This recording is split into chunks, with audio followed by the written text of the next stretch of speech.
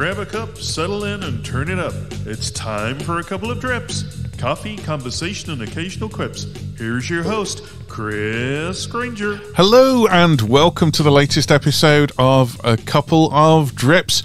It's my great pleasure to welcome today one of my oldest friends, and by that I don't mean you're old.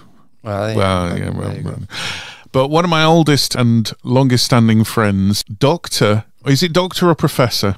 Both, but you pick whichever you want. Professor Dr. Gianluca Sergi. Hello, sir. Hello. How are you doing? I'm okay, thank you very much, Chris. Jolly good. Tell everyone how we met, because it's a great story, but you always tell it better. Well, I was teaching at the University of Staffordshire in Stoke-on-Trent, teaching film and television, and because I had a 9 a.m. class, I thought it was punishment enough for my students to have to listen to me at 9 a.m. I decided to offer coffee services to the students brave enough to come at that time of the day. Yeah. And full silver service on a platter. It was a white kettle, I think, and some random mugs. But there some was random instant as well. Very much. Yeah, it was terrible stuff. But anyway, but there was this one student who kept on coming with his mug, and saying, "Yes, please, yes, sir. Can I have more, sir, please?" And of course, it was you. So that was the beginning of a friendship, for better or worse, as they say. Definitely. Yeah, kept coming back. What was the module? Can you remember? No, I absolutely can't. Something about film, I guess. Yes, I think it might have been Introduction to Film or something. Maybe. Something like that. Yeah. Yeah, very good. Excellent. And then from that, I got a small job working in the office with you, didn't I? Yeah. On the sorting the computers out, because you had your own media server at the time. Yeah, it was a different era. This tells you how old I am. So that's actually a funny time, because the internet was becoming a thing, but certainly universities were using it mostly for email and some basic stuff. And I got curious, like I often do, and people run for the hills when I get curious usually. And I managed to convince the university to give me £5,000 to buy a server, which at the time they probably thought was a person that would sit in my office. That was me. That was my role. Yeah, they obviously didn't know what the hell I was talking about, and the idea of having an IT department that would oversee all of this was science fiction at the time. So they gave me the money, I bought the machine, learned how to use the software for my sins, really. But I knew that you were interested in computers, and I knew that also you had the technical know-how that I didn't have. So it was nice to be able to work together, setting up the very first, online teaching module. Teaching at the time. I mean, you'd never get away with having a separate server to the main university now, would you? No, but we're talking now 25 years ago. So in 1998. Yeah, I think it was a very different time. Yeah. It was a freer time, but it was also slightly messier time, let's say. It was a nice time, though. It was very nice. Shared the office with the wonderful Alan Lovell. Yes. Sadly no longer with us. Yes, that's right. With my mentor and putative father in many ways, Alan. Yeah. Lovely. Very nice times. And from that, we got talking about coffee, didn't we? And coffee machines. Yes. And I think we had a Krups, a kind of steam-powered espresso machine. It was one of those cheap and nasty things that, however, make surprisingly decent coffee and lasted for such a long time. It did, yeah. And in fact, I still have the coffee grinder, the Kenwood coffee grinder, all 10 pounds of it. Fantastic. From 1990. The coffee chopper. Yes, from the late 1990s. Still works. It's still in my office. Brilliant. So we graduated from instant coffee to some kind of cappuccino machine. Yeah. Which people now think, complicated. At the time, I think people used to come in the office and think we were mad. I remember we probably were. Yeah. We shared we had an office next to Liz Poole, who's now based at Keele. and she used to be fascinated. She'd come in and say, like, what does it do? Yes. No, but also because we were making a heck of a lot of noise with those things. Yeah. Well, those walls weren't sealed as well, so you could hear, if you were in the next office, you could hear every kind of noise we were making. Yeah, and people used to teach in their offices at the time. That's right. So they used to do seminars, You make any noise in one office, the other office is going to come knocking on the door going like, what in the world are you doing? Yeah. What is that? A good question. What is that milk frothing? Yeah. In general, it was a good question about that office in particular, but yeah. Yeah. Definitely. And from that, I went to stay with you and your family in Italy, and we ended up buying full-blown cappuccino machines from there, didn't we? You had a bright yellow Gadget. Did you have a yellow or a blue Gadget? It was yellow. Which, believe it or not, is still working, although I don't have it anymore. I've given it to a friend. It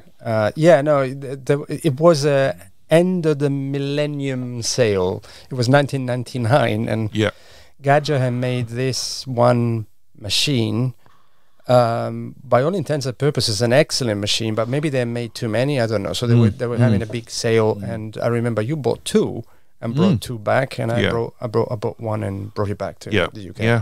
And it's still working 23 years later. And unbelievably, we didn't put the coffee machines in the hold. We took them on as hand luggage, and there wasn't room in the lockers for them, so they said, "Oh, just put them under your legs under the seat." It was a different time. A 15-kilo coffee machine. Oh, just pop it under your legs under the seat. It was a very different time. Yeah, different. I have very vivid memory of the flight back from that, because do you remember we were on the plane with Alan, and the plane got hit by the bus. Yes. The wing of the plane got hit by the transport bus, who'd already slammed his brakes on and nearly knocked the captain out at one point getting there. And then we're on the plane for half an hour, and then we have to disembark while they check the wing. We made it back. That's all that matters. In a very strong side wind. Yes, I seem to remember an extremely strong side wind. Fun. It was great fun. It was great fun. So talking of coffee, I've just noticed we're supposed to do the coffee tasting now, but you've drunk all your coffee. But we can still talk about the coffee. Let's do the coffee. All together now. 1, 2, 3, 4. Coffee time, it's coffee time. It doesn't matter if it's your place or mine. Coffee they call the wine of Arabic. Through the line, it's better than tea.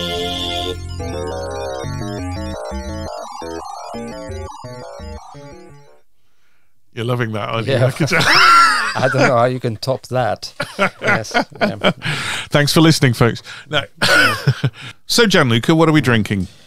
Okay, so I'm going to have a go at this. It's called Remera Tujire Kawananziza.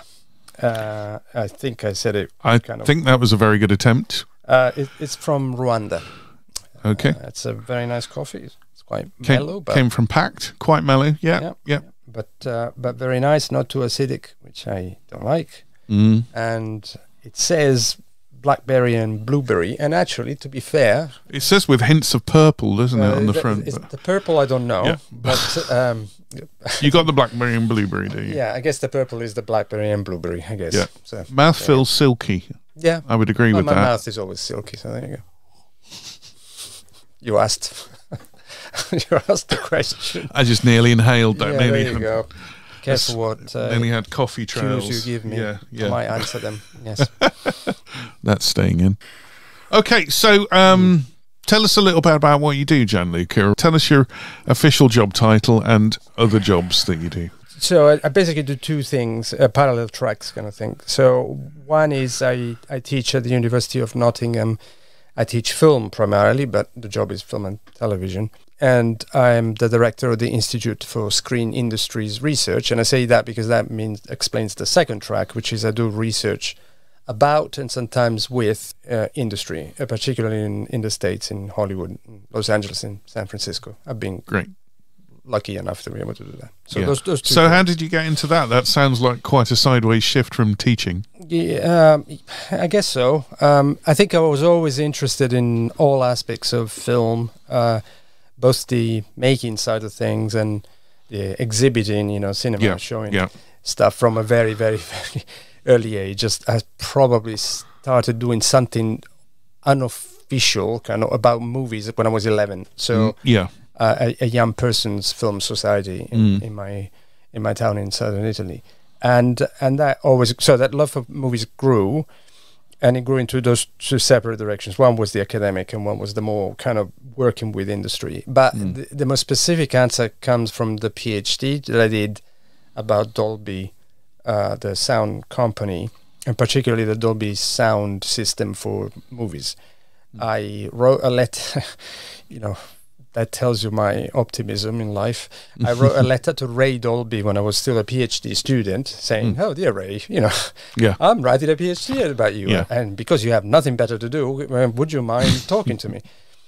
Expecting absolutely nothing. Yep. And instead, Ray was, because I didn't know Ray, obviously I got to know him, and he was a wonderful person in so many ways, but he contacted me. He said, oh, how wonderful, and would you like to come to San Francisco and see the company, talk to me about an interview, and so Wow. which is what I did. And while I was there, he then said, oh, who are you seeing at the ranch? Because he was talking about Skywalker Ranch in Lucasfilm, which was only a few miles north of San Francisco. And I said, well, if you know anybody you want to introduce me to.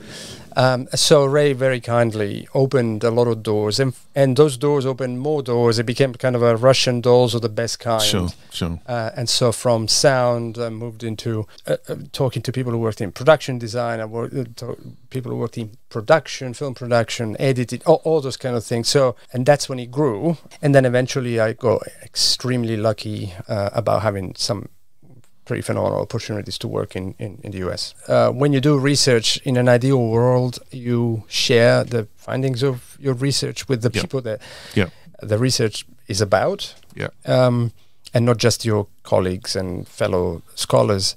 And I was very keen to do that. It was always something that I wanted to do, and I banged my head against many doors of studio executives, but eventually I managed to find a way to talk to them and present the research and the findings that was of interest to them. And that led to a number of different research projects with them. At first, it was just simply sharing the results. I remember doing one on innovation in the film industry that was of particular interest to quite a lot of companies in the Bay Area, in San Francisco, and in LA. And then quite a few of them said, oh, by the way, we would love to do something more about this. And from there, I suggested projects that eventually were taken up on, and I've done quite a lot of those. Brilliant. So who are some of the people that you've worked with then? Oh golly. Well, most of the different studios, Fox, when it still existed as 20th Century Fox, and so on. We did something rather small, but it was like a proof of concept test that the idea of working with studios might work. And then the much bigger ones have been with Sony, which I did one a couple of years ago, with Lucasfilm, and which is obviously part of Disney. Done one with the Academy of Motion Pictures Arts and Sciences, which are known as the Oscars. Brilliant. So very nice, very nice.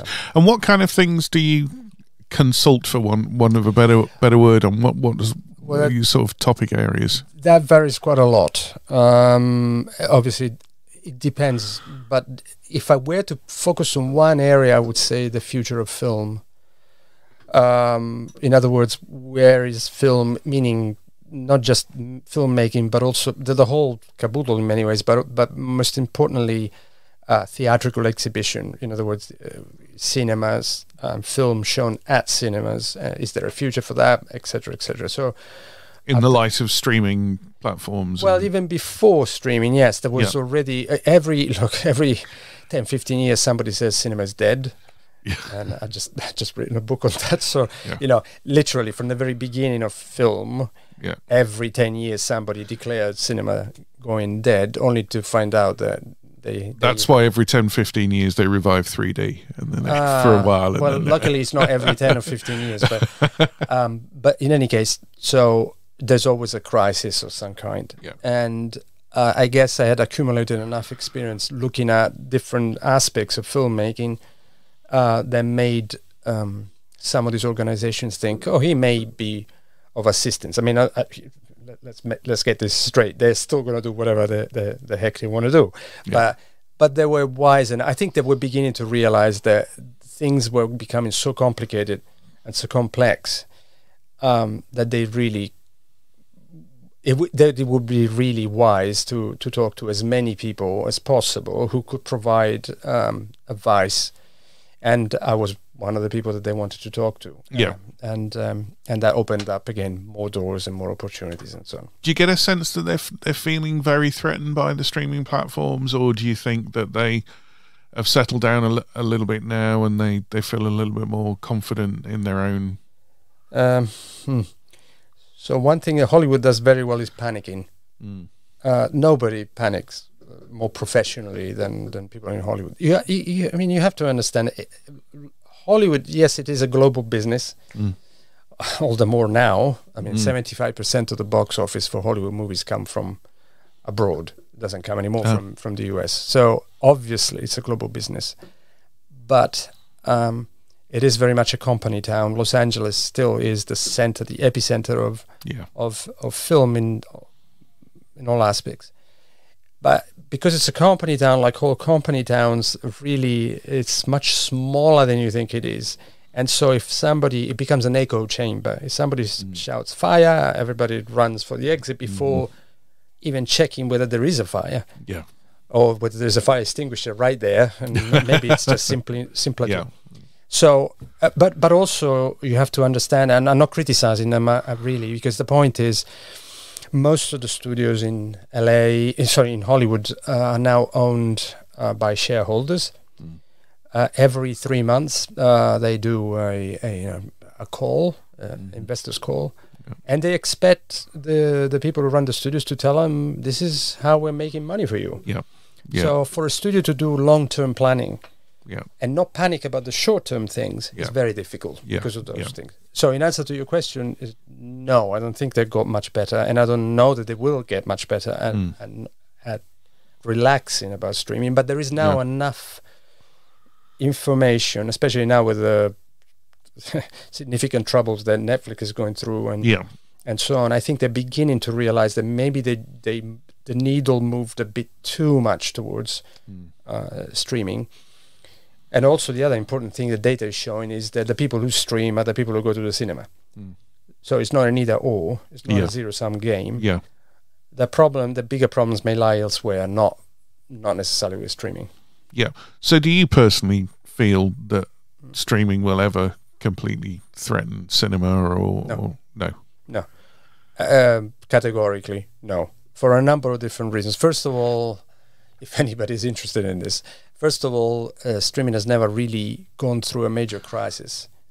And this, Netflix is beginning to enter, might become absolutely that first crisis. So what we don't know is what's going to happen.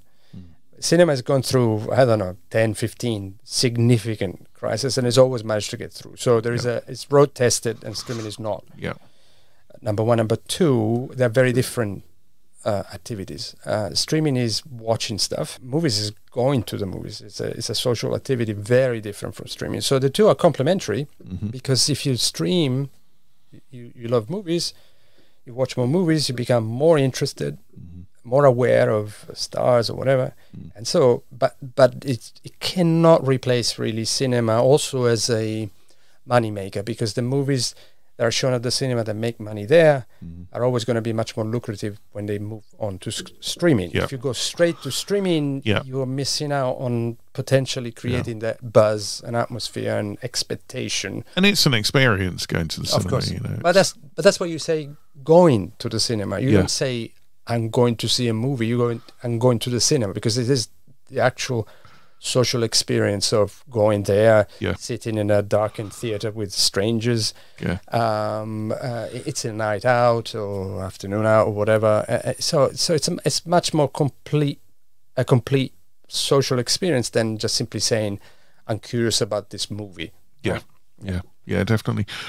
Do you think, I mean, is there a resistance within the industry to move with the times? Am I right in thinking that the Academy still doesn't recognise Netflix films for awards? Well, the Academy, in other words, the Oscars, the Academy has evolved quite significantly their position with respect to streaming.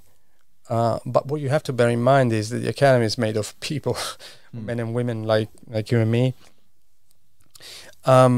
And therefore you have your own beliefs and you have your own convictions.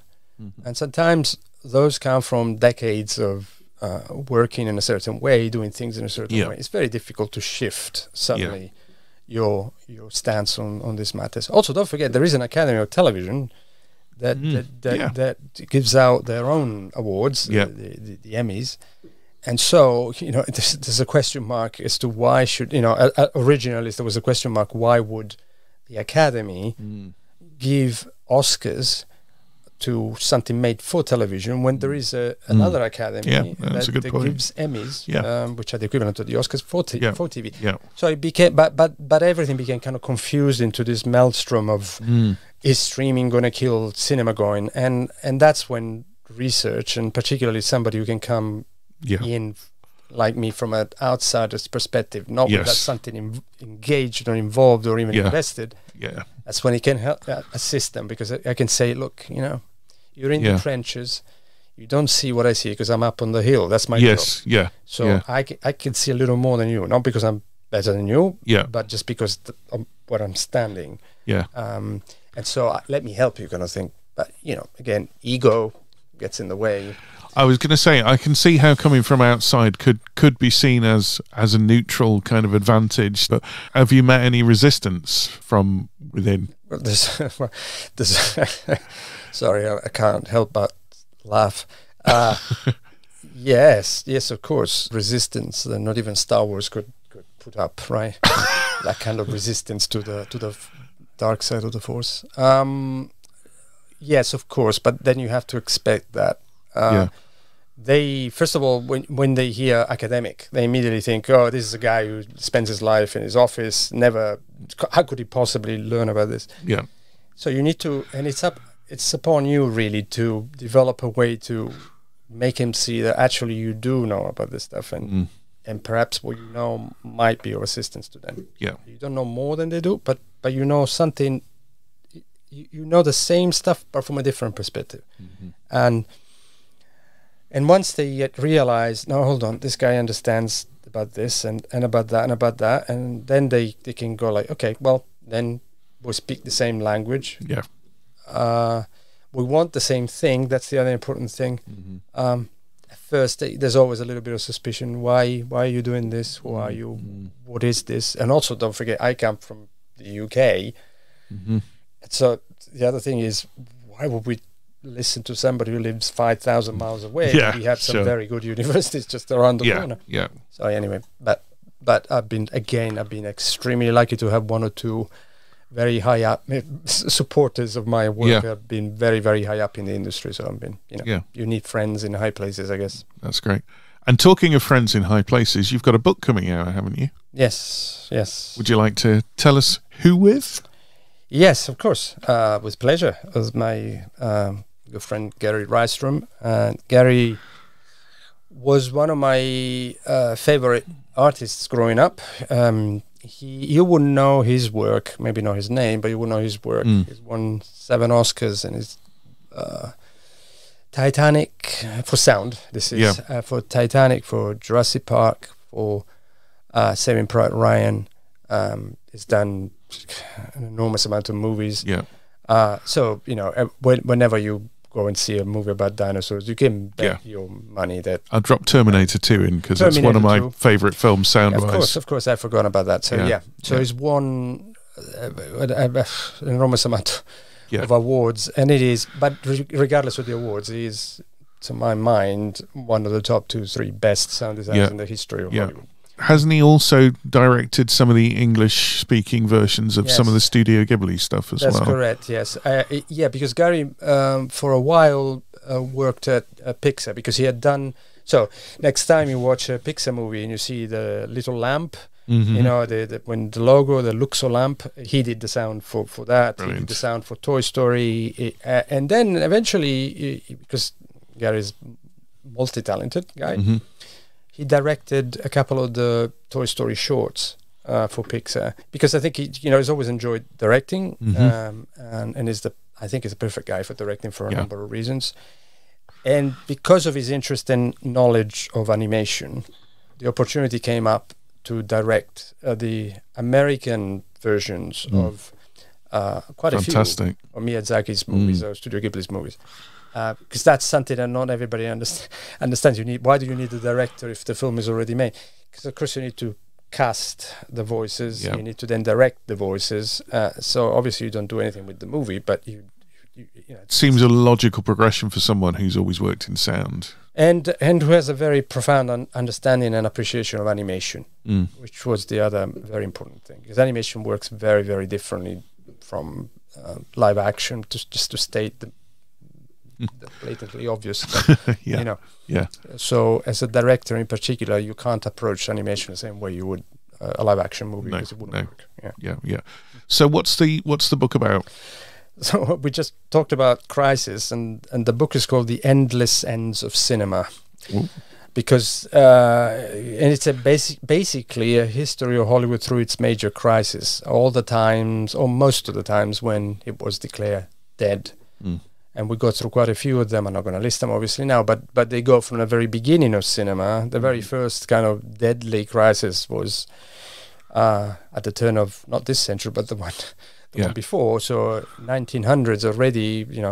Cinema is not even really. It's nothing more than a few days old, and already they're declaring it dead.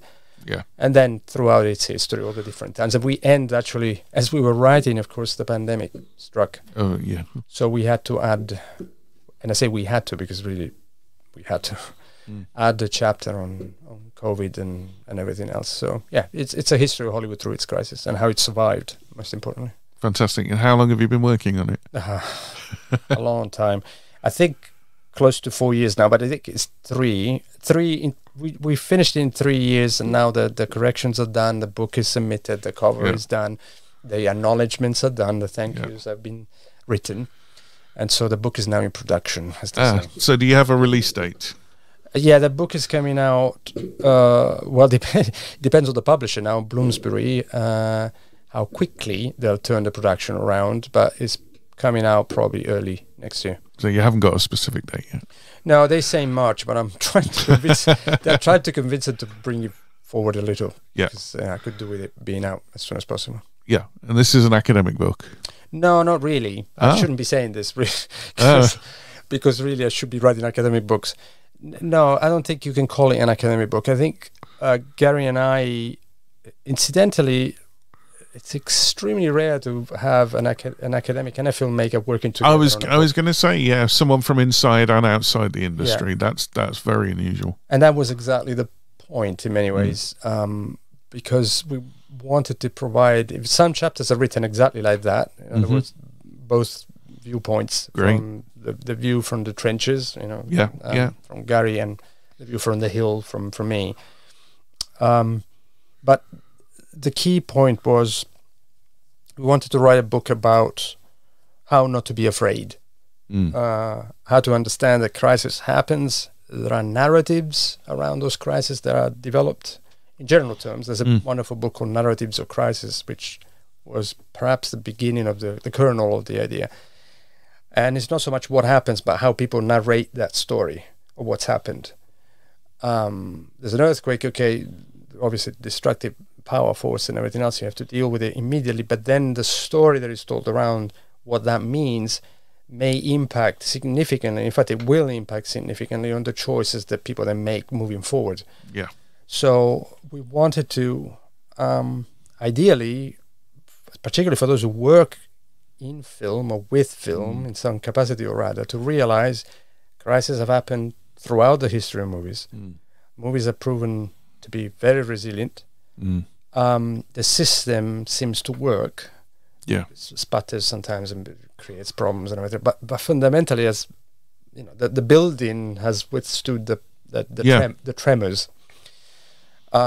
So you need to obviously address any crisis that comes, but you also need to be very careful what you say around it, because streaming, like the internet, like piracy, like before, yes, they have provided significant headaches for people in film, but it is one thing to say this is a headache, painful and everything else, but we can address it. Another thing is to say I'm dying, and there's no point in doing anything because we're dead. Yeah. So hopefully this is going to be hopefully it's going to be of use to scholars as well. Yeah. But if I were to pick a primary audience, I would say anybody who works and deals with film at all levels, from cinema owners and exhibitors to programmers, to technicians, to filmmakers, to studio executives in particular, I guess. Yeah. Yeah. So why do you think it is that cinema always bounces back? What do you think the key is? What's the strength there? That's an easy. I mean, I can answer it very easily. Is people love movies. Yeah. There's never been a moment in the history of movies where people have clearly stopped loving movies. Maybe the way in which they access those movies has developed, changed, evolved, however you want to call it, morphed. There's never been a moment where that was in doubt. Some people say, for instance, they usually claim, post-war, World War II period, the arrival of television, people stay at home, don't go to the cinema and everything else. But if you look at some of the things that were most popular on television were movies. Streaming built its popularity on movies. Now then, of course, you have Stranger Things and other series, but at first, everybody knew that you needed those big popular titles to bring in the subscribers. So ultimately, and it's global. There isn't a single country in the world that doesn't love movies. Not just like movies, but literally love movies. Yeah. So I think that's the secret ingredient in this. People love movies. So the rest is how well can we adapt and change and evolve, innovate, however you want to put it. Yeah. And the system has been fairly responsive, sometimes slow, because again, for the same reasons that we said before, sometimes it's ego, sometimes it's just the way in which you've done things. And I'm sure this goes across all art forms, we've always done things this way in music. Why should we change it now? Or whatever. That's human. That's just human nature. Yeah. But I think, again, your answer is audiences love movies. You talk about changing and evolving there. I mean, technology is certainly one of the ways that they've always tried to do that. I mean, as you say, the introduction of surround sound in the late 70s, early 80s, and then, but obviously whatever the movies do, the home market then tries to imitate. So you get THX in the theatre, then you get THX at home. So, and I know one of your big early academic interests was sound and the development of surround sound. What triggered that early interest? A lot of different things, I guess. I was I was 13 when Star Wars came out, the first Star Wars. Yeah. So that dates me, I'm afraid. I was 7, so. Oh, well, there you go. But I was the target group. I was the target group for the movie. Yeah. And I remember going to see the film and coming out with some friends and saying, "Oh, well, the sound was amazing." And all my friends said, "What are you talking about?" They didn't notice the sound. What are you talking about? And I thought, "Oh, that's odd, and that's interesting." But there was something about the way in which sound was used in that movie that kind of triggered an understanding of the possibilities. Yeah, Ben Burt, wasn't it? Yes, Ben. Whom I then ended up meeting a few years later, also to say thank you. Ben had done an amazing job with things that, up to that point, perhaps it's not that there hadn't been films before that had done marvelous things with sound. There are examples from very, very early on. The first King Kong with sound is a great example of wonderful use of sound, and it doesn't have to be spectacular movies. Obviously, I'm just mentioning King Kong. This is one of those famous examples. Adventures of Robin Hood, the one with Errol Flynn, for instance, is another very good, famous example of arrows flying by and excitement of swashbuckling and stuff. But there was something about Star Wars that was undeniably different and the sheer amount of modes of address from sound through robots' vocalizations. I mean, now we take it for granted. You know, you see R2D2, you know, the little trash can robot in anything, and of course it's going to beep, right? But that was not of course at the time. And yet it sounds more human and more emotional. It's capable to express emotions sometimes more than a lot of actors. Sound, a lot of actors have gone through Star Wars over the years. So, you know, and that was I think the only thing we'd had before that was Robbie in Lost in Space. Yes, but in fact, Lost in Space is an interesting example again of the use of sound, or Forbidden Planet is a great example of the use of sound. But the theremin and all that. So. And the other great thing was that Ben understood that you could actually identify a character by a sound, and this had not really been developed that much in the past. In the way that a leitmotif is used in music. And he understood there was something that he could do, and obviously the most famous example of them all, I don't even need to say, is Darth Vader's breathing.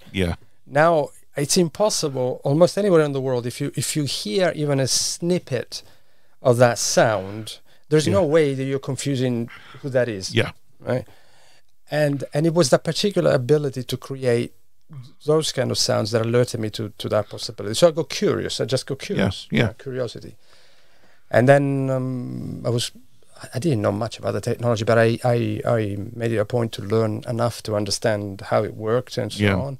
Did you do the teenage thing? Did you have the tape recorder and try making your own? I did a lot of I did a lot of stupid things. I did have a tape recorder. Change the speed and I did a lot of things, but that in many ways that was interesting because it also alerted me to the fact that the technology had very little to do with the quality of the work, and because you can get the best technology in the world in your living room, and you will not be able to do anything particularly good unless, again, you are not just talented in a kind of supernatural way, but unless that's really what your job is, and you develop the skill and so on. So that and then again, because of Ray Dolby, whom when I started doing the PhD I didn't even know existed. I didn't know that there was a Mr. Dolby.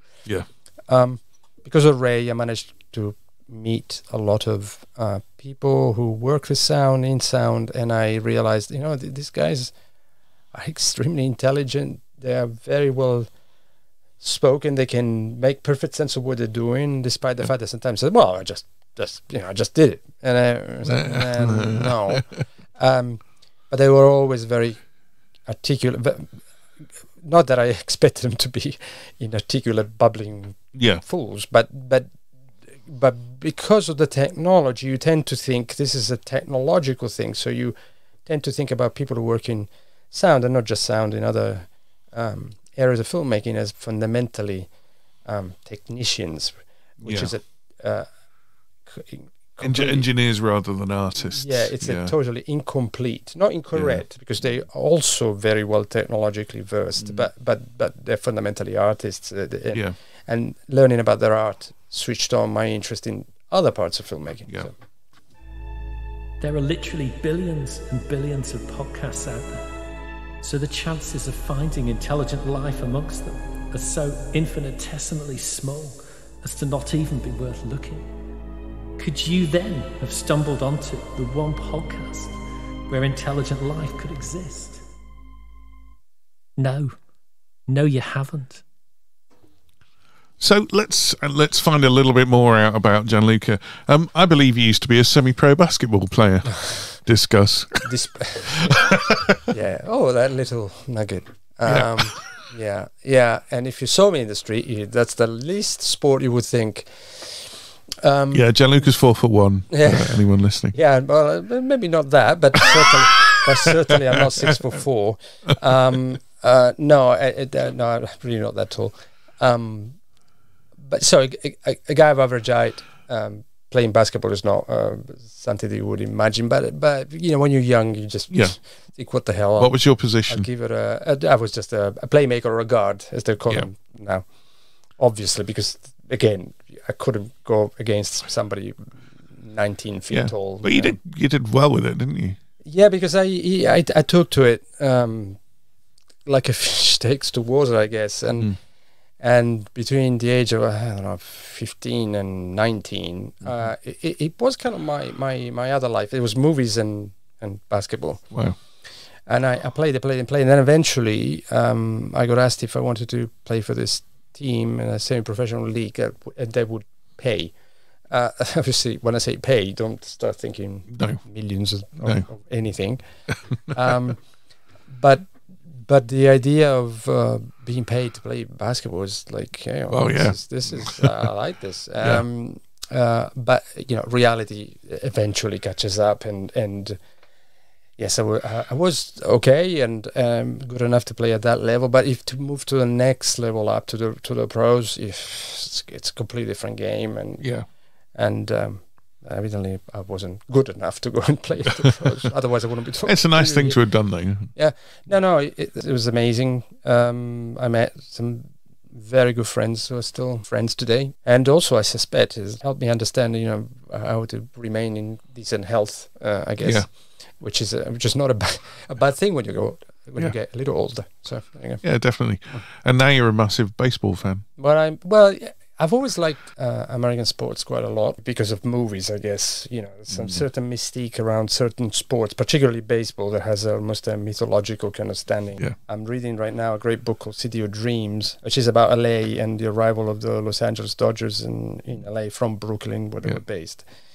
And there's a lot of very good sports writing, books about sports in America. We don't really have that tradition in Europe in general or in the UK. There are some decent books. They're usually biographies, whereas in the States, again, there's this awareness of the way in which sport impacts on society and on the growth and development of particular sections of society and entire cities. And LA is a very good example of that. I could tell you 50 million stories of how baseball impacted on LA and changed the city, not just the sports scene. So I've always been interested in that combination and that relationship. And baseball represented this, kind of gateway to understanding American culture and the American psyche to some extent, much more than the other sports. I mean, huge basketball fan, yes, but basketball very different than baseball, not just in terms of rules and regulations, but also in the relationship with the general public. Yeah. Not for nothing, baseball used to be called, America's pastime. And American football, or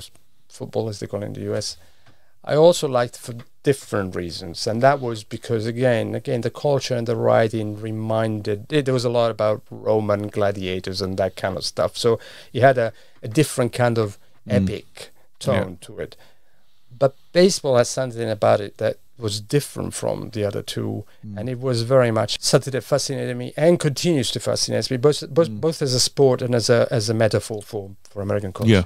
Were you living in America when you learned to speak English? I learned to speak, I learned to say a few things in English when I was in school, because in Italy it was it still is obviously compulsory to study at least one foreign language. In fact, it might even be two now. But because television and film in Italy are dubbed, unlike northern countries in Europe, that was not certainly. I was not proficient, shall we say? Yeah. But I had, like most Southern Italians, I had relatives in the US who came to visit, and I said, why don't you come visit? And I said, yeah. And I was 17, and I went and spent a few months. What an adventure! Yeah, it was absolutely pivotal moment in many ways. So I spent in two goes. I spent 6 months in Cleveland, Ohio, and that's what I really learned how to speak. Did it click fairly quickly with you? Actually, it did. I think it was just cultural. I think some people are just wired that way. Maybe. I don't know. There are some languages that I know I'm not going to, it's not going to click even if I try, because it's just my brain. German and Russian. Well, but nothing obviously Mandarin against those languages, but there's something sometimes. So with English, it came fairly natural, but also because, again, I had the opportunity to learn it when I was still relatively young. I mean, 17 is still fairly young. Yeah, the brain's flexible. Yeah. So one of your other loves and obsessions is jazz. How did you discover jazz? It's in many ways it's funny because I realized there was a clear connection with African American culture, black culture, which I hadn't quite tweaked and realized, because a white guy from southern Italy doesn't necessarily immediately think, oh, that's my point of reference there. Sure. I don't know. The basketball thing was obviously something that for a long time, it wasn't just obviously an African American sport, but certainly it had a particular standing amongst the African American community. It still does. The Harlem Globetrotters would have been huge at the time you were growing up, I guess. Yeah, but it wasn't just that. It was more the fact that if you picked a young kid from some, not particularly well-off part of any of the major U.S. cities, if you asked him, if it was an African American kid, you asked him which sport you want to be, they would most immediately say basketball. Yeah. For a number of reasons.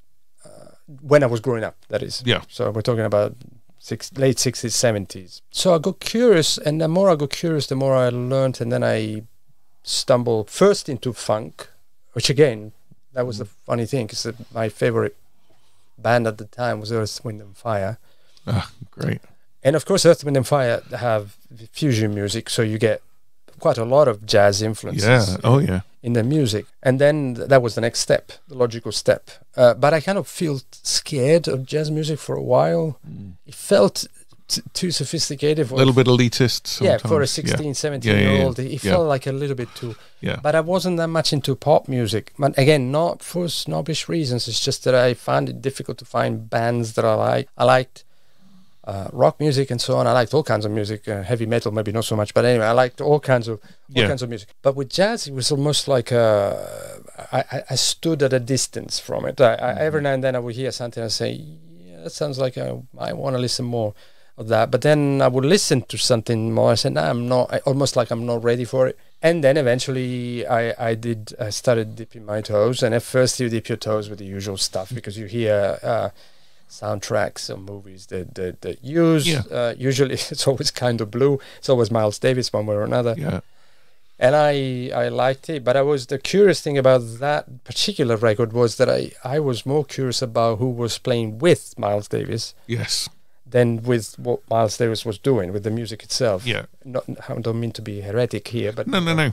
And then I found out who was playing with Miles Davis, and I thought, okay, I need to listen more to these guys. Yeah. And of course, Bill Evans was on the piano, and John Coltrane was on the sax, and those two opened up, the sax world, which is the one that really grabbed me, despite the fact that I used to play piano, but it was sax. Yeah.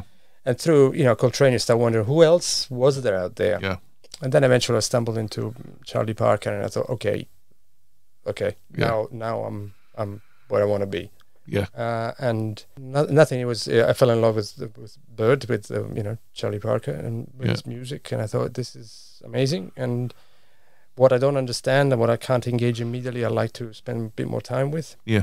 And educate myself, because like everything, it's an education. Yeah, definitely. And it's been a long time passion now for the past 20 years. I can't tell you who played in the 1963 version of. No, I'm not. I'm not like that. Not an aficionado. And it's your music is your thing, and I will never be able to express myself in the same knowledgeable and way that you can, but I know what I like, and I probably know why I like it now. Yeah, that's great. Food and cooking, I've got down on my notes here.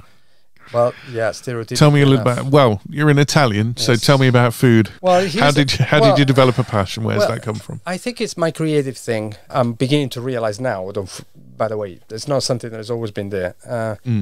And in fact, neither food, nor coffee, nor wine were things that I was particularly interested in when I was in Italy. And the only reason why I can work out was that they were so readily available that you took them for granted. You didn't have to spend a minute thinking about, oh, wait a minute, this is good, because you don't have a baseline. If the baseline is the sky, you go like, well, wait a minute. And then you came to England. Well, but you said that. I was going to say I had the experience of different cultures, and first of all, when you go to the States, you realize the influence of Italians in general, Italian culture in general. Huge. But certainly Italian food on American culture. Oh, yeah. And I thought, this is interesting. because you start experiencing your own culture is being mirrored back to you. Yeah. And inevitably, you kind of recognize yourself a little bit in that mirror image, but there are other parts that you don't quite grab or grasp or whatever. And then coming here, when I moved to the UK, well, coffee was a thing that other people drink, and food. It was a time where if you ordered food in a pub, they give you a packet of crisps if you were lucky, right? So the notion of being interested in food and food as a creative outlet, enterprise, and everything else in the UK certainly. When I moved here, was not a thing. Over the years, however, that has changed. It has changed. Yeah, very much so. Yeah. So supermarkets started bringing in a lot more, a greater variety of food. We've now got gastropubs and yes, but pubs got into the act also because there was a lot of money to be paid, obviously, in that, with mixed results, let's say.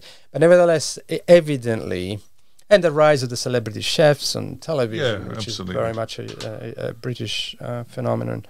That tells you a lot, because it really started here in many ways, at least on a mass scale. The US had people like Julia Childs before, very famous celebrity chefs, but the rise of people like Jamie Oliver and everything else, evidently the culture here changed pretty dramatically around food, and now the availability of food, although now prices are pretty insane, but supermarkets in the UK, and maybe British people don't realize, but most other countries have smaller supermarkets. There's still corner shops and other things where you get your food, delicatessen. But here you can go to the supermarket, any major brand, and I don't need to pick one here, and you can find actually a remarkable selection of food, and the quality is pretty good. So in other words, it's possible for the average person to try to be creative and explore a little bit what you can do with food. And so I became more interested, and I would say that I can see that becoming more and more and more a thing that I do, because it first of all, it relaxes me a lot. And I like the challenge. If you go only 10 minutes, you go 10 minutes. If you go, because some people say, I would love cooking if I had the time. And say, well, I know, and I know what you mean, but cooking doesn't have to be complicated, and Italian food certainly doesn't need to be complicated. So sometimes 10 minutes is enough, and sometimes you have half an hour, and you go, what can I do now? And so I know you like. Sounds a nice combination. Putting the jazz on, cooking the food, and and I think the idea there is again around the notion of creativity. I used to play piano when I was very young. I completely forgotten how to play piano. I would love to go back to playing piano, as you know, is one of my things I want to do. Never too late. Yeah, one of the things I want to do eventually. I deal with movies, but I don't make movies. So I think everybody has a creative outlet in them, or more than one probably. I cannot draw if my life depended on it. Singing is best left to others. You don't want to hear me singing. But I guess, food, cooking. Is my thing. Yeah, you're responsible for getting me into wine, because you introduced me to Californian wines, Zinfandel, and. Well, wine is a funny thing, because again, I didn't drink wine when I was young. I mean, what an idiot. But I just wasn't into wine, and it's just something relatively recent, and it's not like I'm an expert or I can afford buying expensive wine. But again, the issue is not so much money. In fact, that's the challenge in many ways. Can you get something decent? Can you have a good experience without having to? We've had a few nice wines though on our travels, haven't we? We had the Francis Ford Coppola wine. Yeah, I mean, I think there's some Skywalker. Is the Skywalker Ranch wine as well? Yeah, they do, but those are not cheap. They do make So on the ranch, they actually have their own.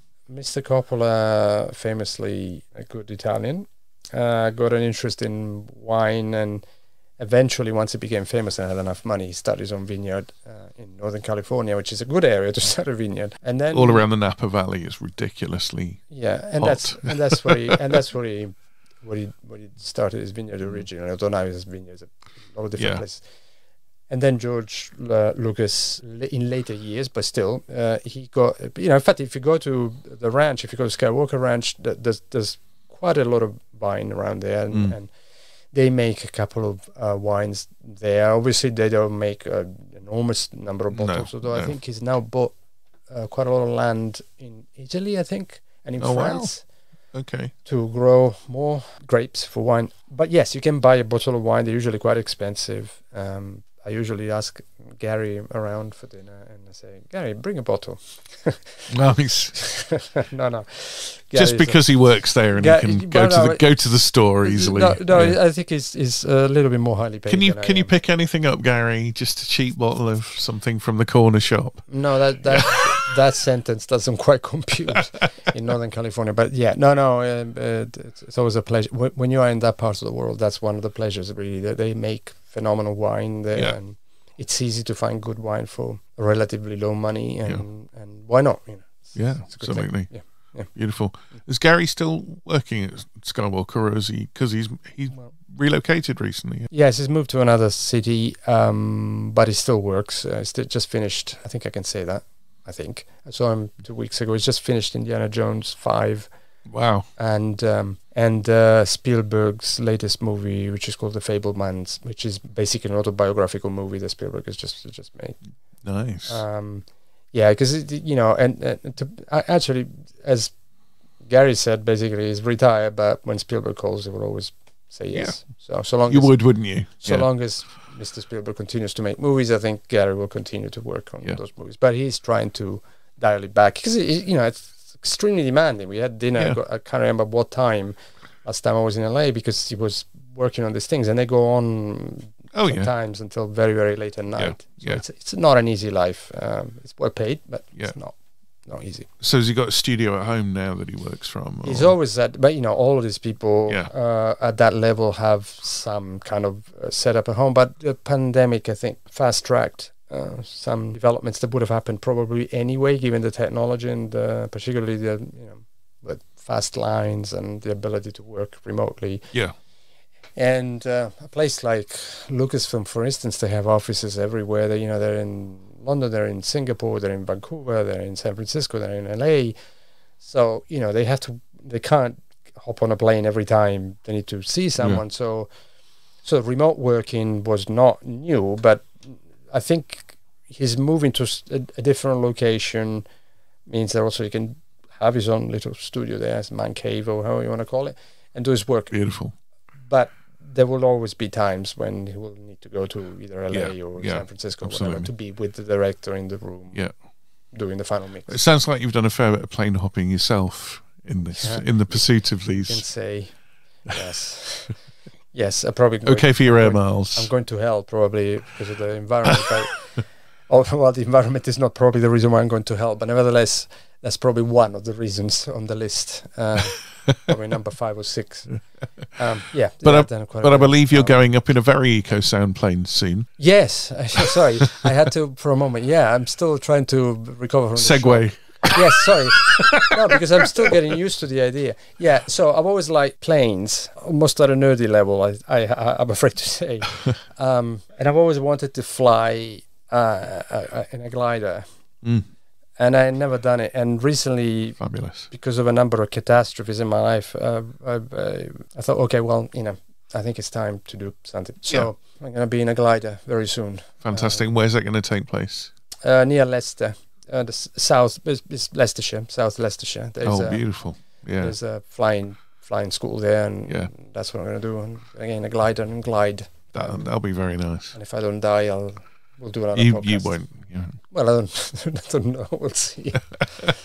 We'll see. But anyway, I've always loved flying and a glider. Yeah, I got over my fear of flying with traveling with you frequently.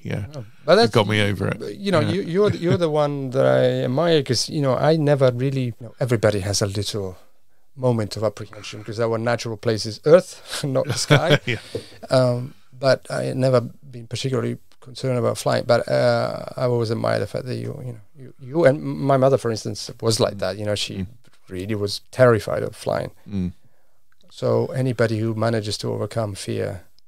And it's one of those things, isn't it? It's a scale, and on one side you've got fear of flying, and on the other side you've got one opportunity to see places and to see the world and to travel and do things. And you think you've got to get over this if you want to, otherwise you never walk out the house. Yeah, but that's like everything. That's a rational argument. And then there is the irrational fear that grabs you, and so give yourself some credit. Overcoming those irrational fears, despite the fact that rationally you think, well, that's it's the safest form of transport.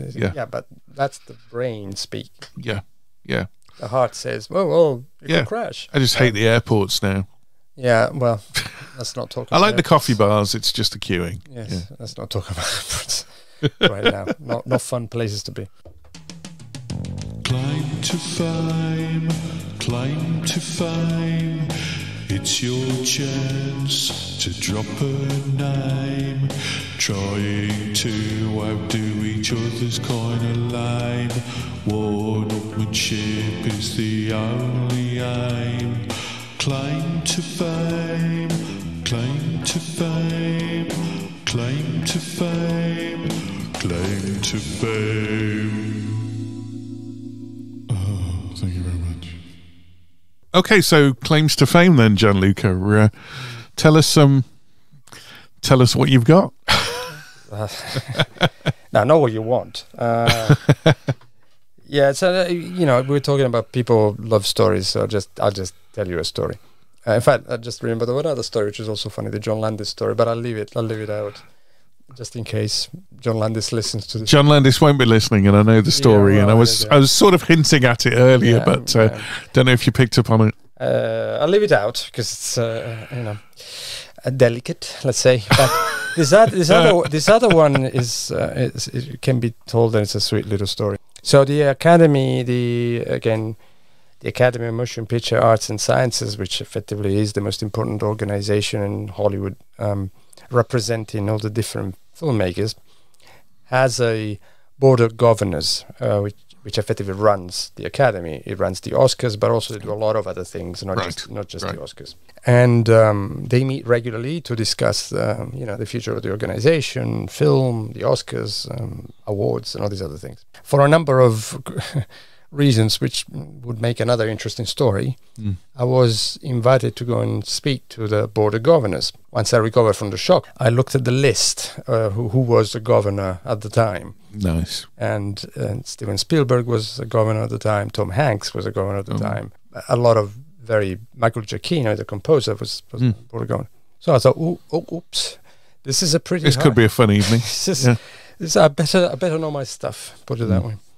If I'm going to go and stand in front of these people, an academic from the UK. So, as you can imagine, it was a bit of pressure on me to do a good job. And it come the evening, the very kind woman who was effectively helping me set up and everything else and getting ready said, oh, by the way, they start at 6. They have some private conversations they need to have in the big boardroom. So you need to picture the scene here. Imagine a very long wooden table with chairs and cameras everywhere with screens and people connected from different parts of the world, those who couldn't be there because they were filming from whatever. And then there's all these very serious looking people around the table. And of course, some of you recognize because, some are like famous actors or famous directors or whatever. And you think, this is going to be fun.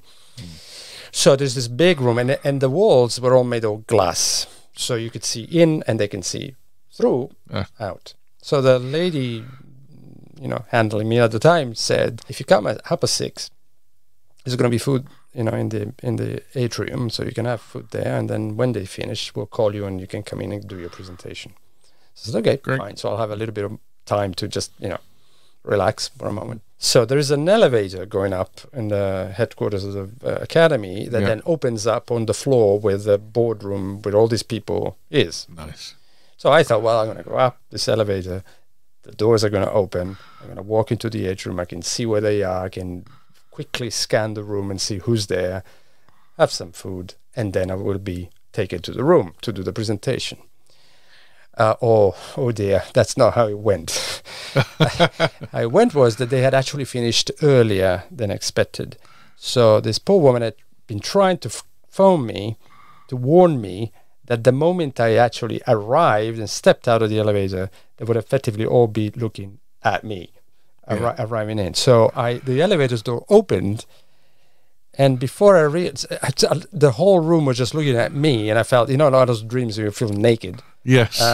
It was pretty much like that. I thought, this is this is a little bit complicated. You know, dead man walking kind of thing, right? Yeah. We're going to execute you now.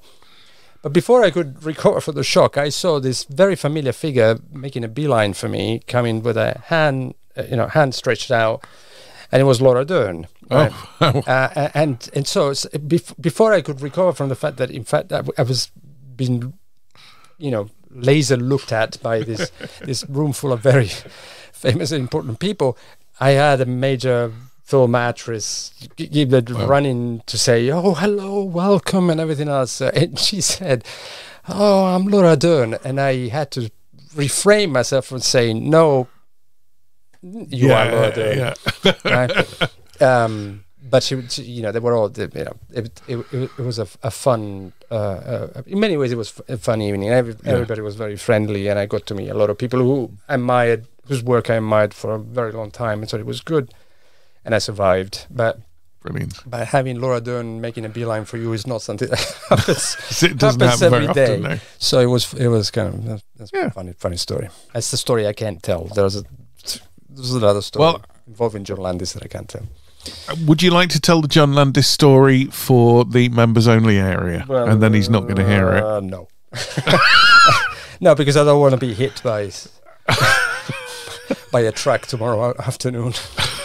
No, it's an interesting. Let's just say it's a fun story, which actually takes place at Frankie Musso, which is the most prestigious historic Yeah. restaurant. And in fact, if you watch The Offer, which is a series Paramount Plus, which is just launched in the UK, is made on the making of The Godfather. Yeah. There's a lot of it which is shot in Frankie Musso because that's Yeah, where all the nice. deals were Nice. being made. And Nice. and there was an interesting encounter with a very famous director. If you wanted to tell it, I could chop it out and keep it it's for fine. It's fine. I'll tell you ransom. No, I know the story. Yeah, no. Yeah.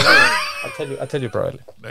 So I've got some interesting stuff written down in my notes here, and the next one I've got written is Darth Vader's respirator. Yeah, no, but I kind of mentioned that before. I remember once, I think Gary and I had started working on the book. It was early days, so a few years ago. And he said, "Oh, have you ever met Ben?" Because Ben Burt, the Yeah. one of the top 2, 3, again, sound designers in the history, one of the godfathers of contemporary sound, who had done all the breathing for Darth Vader, the sounds for R2D2, all the sounds for Star Wars, multiple Oscar winner, etc., Indiana Jones, Whip, and all these other things. So Ben was obviously a hero of mine for a number of different reasons, but I had never, despite the fact that I've been at the ranch several times for interviews, research, whatever, I never actually met him because it hadn't happened. And and Gary casually said, "Have you ever met Ben?" I said, "No." I said, "Well, let's go and introduce you to Ben." So I went, and Gary dropped me basically in Ben's office and said, "Well, Ben, meet John Luggage, meet Ben," and he left. So Great. I sat there and we talked for about an hour with Ben, and I suddenly, at the corner of my eye, caught this respirator that was, the kind of underwater, the kind of things subs. Yeah. And I kept on, my eye kept on, looking at it. It was literally 1 inch away from where I was sitting. Yeah. And at one point, then Ben finally must have realized what I was doing. He said, "Yep." So that's the respirator I used to do, Darth Vader's voice, if in case you're wondering. So I was sitting next to the thing that had actually switched me on to sound in the first place. Wow, that's So it was full circle. It was a nice, it's one of those moments when you think, well, it's a geeky thing, it's a nerdy thing, but it's strangely satisfying to see that the things are come full circle. Yeah, definitely. Yeah. And talking of coming full circle, you had a nice write-up in Vanity Fair, didn't you? Vanity Fair, which is virtually on every coffee table in Hollywood. Maybe not so much in. I don't think many people really know quite how popular Vanity Fair is in Hollywood. Here, for instance, right? It's just one of those things, and people think a Vanity Fair is just what it sounds like, right? One of those glossy magazines. It is a glossy magazine, but it is one of those magazines that people in the industry read because there are interviews and some good articles and some very good people writing in it. And they were doing an article on the future of film, and I had just done my work with the Academy that I was just telling you about. And the producer within the Academy said, "Oh, you might want to speak to this guy," and gave the reporter my name. So I get an email saying, "Do you want to do the interview?" And I said, "Well, thinking they want like a sound bite, something like a sentence. I say, yeah, sure, I'll speak with you. Again, that tells you quite how naive I am in many ways. So we did this interview, and I realized that the interview went on for almost as long as this podcast went. And I thought, is all of that for just one soundbite? Okay, fine. So I go away, and about 2 weeks later, I get an email from somebody from inside the academy, and the inside was just nice write-up with an exclamation mark. And I thought, what is he talking about? So, and then somebody else sent me an article saying, did you see your piece on Vanity Fair? And I thought, what piece on Vanity Fair? So I wrote to the woman and said, but by any chance, did you publish this? I said, oh yeah, sorry, I forgot to send. So she sent me, whether she forgot to send me the thing or she didn't send me the. So she sent me this article, and it was the first half of the article was basically a profile of my research and my work and the stuff that I've done in the camp. Anything else you want to mention on the claim to fame section? No. Breakfast for George Lucas? No. I told you that was lunch, and it wasn't with George Lucas. George Lucas was sitting behind me at the ranch. Like it's near enough. It's near enough. But look, that's where he works. So it's hardly a claim to fame. I just happened to be in the same place. I'm surprised to hear he still actually works there. His office is, I don't know whether I should say this, but obviously he's got several offices, but one of his offices are still in the main house at the ranch. Yeah. And, that was what he built, and it was his labor of love. So I of course, he would have still a place there. Yeah. It's kind of, it's not a contemporary building, is it? It's very much sort of... There's a story, yeah. So Mr. Lucas is a storyteller, if nothing else, and an exceptional businessman, by the way. And he thought the ranch needed a story. And when he built it, and you're talking about around about the late 70s, in fact, I think it opened in 80, 81, 82, something like that. He decided that the story was, and I'm trying to remember exactly the story, that this family, an Italian family, would be on this boat, travel the world, and eventually end up in California and find that the land was fertile and the grapes, the vines would grow and would start a vineyard, and that's the place. And the entrance to, not to the ranch, but the entrance to the tech building, which is where all the magic kind of happens, has this kind of wrought iron gate or arch, more than a gate, archway, that says Viandante del Cielo in Italian, which actually means Skywalker. So he thought that would be the name of the vineyard, and as a consequence, that's why it's called Skywalker Ranch and so on. Obviously, that's completely made up story, but he wanted. I thought it's actually kind of endearing that he wanted a story attached to the vineyard, and this is why some of the buildings there are meant to resemble. In answer to your point, are meant to resemble kind of slightly older style buildings, and not modern. The library's like a beautiful stained glass. Yeah, so Mr. Lucas is an art collector, and is a very big art collector. In fact, he's building right now the museum. I can't remember. I think it's called the Museum of Narrative Arts, which is going to be built just outside the University of Southern California in downtown LA. It's a $1 billion project, so it's a huge it's money, and it's all going to be about narrative arts, starting from paintings and everything else. And he has some amazing paintings actually at the ranch. If you're going around, you can see. It's like, oh, wait a minute, is this the original? Yes, it is. And so he's always had a particular interest in art. And the library there, well, the whole of the main house where his office is, and underneath his office is the library, where Gary and I did a lot of research for the book. The library is a beautiful, absolutely gorgeous place with, Art Deco, this, that, and the other, and everything, even the little lamps were custom made and ordered by to be made by local artists and so on. So, you could say, well, he did that because he had the money to do so, but there's a lot of people who have a lot of money and don't even remotely think of creating that environment. He had this idea of creating an environment where filmmakers will flourish and creativity will flourish. So whatever you think of of his movies or whatever, that place is a special place, and anybody who works there will tell you it is a special place. Yeah, yeah. A privilege to have been able to visit and work there. So. Beautiful. And the main building is main building's kind of Tech house. what would you? Yeah. What period would you say? Well, the tech house is supposed to be again the main kind of vineyard place and or piece, if you want, in a thing. And it's difficult to.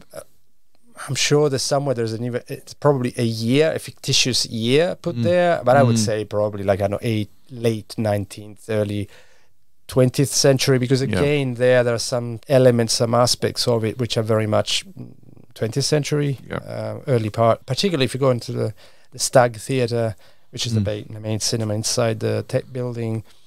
A beautiful place, and yes, quite a bit of features that you could say, well, if I'm going to date this, I'm probably going to date them to Art Deco, 1920s, 30s maybe.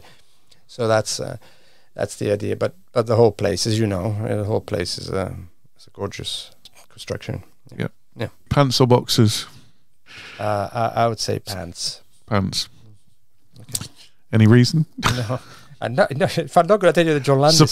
story, I'm not going to tell you. No, look, I'm not. No, I'm not. I didn't even mention John Landis. I know, but support, I guess. Yes, comfort, delight. Why did pants remind you of John Landis? I have no idea. No, it's just funny. Funny thing, pants. Yeah. That was a favorite expression. One of my dear friends who died recently, whenever something didn't work out, time-honored expression. It was pants. Pants. Brilliant. That's a good way to end. Well, thank you very much for coming on, Gianluca. Thank you. I hope that your listeners actually found some fun in listening to I'm sure they will. I'm sure they will, and I'm sure a lot of them would be very interested in some of the stories there. So thanks a lot for coming on, and thanks for listening if you're listening, and I hope you'll come on again at some point. Thank you. And try and get you and Gary on for a double header episode at some point. We can set that up. I'm sure we can set that up remotely. Yeah. Brilliant. Yeah. Thanks a lot, Gianluca. Thanks for listening, and hopefully see you again at some point. Cheers.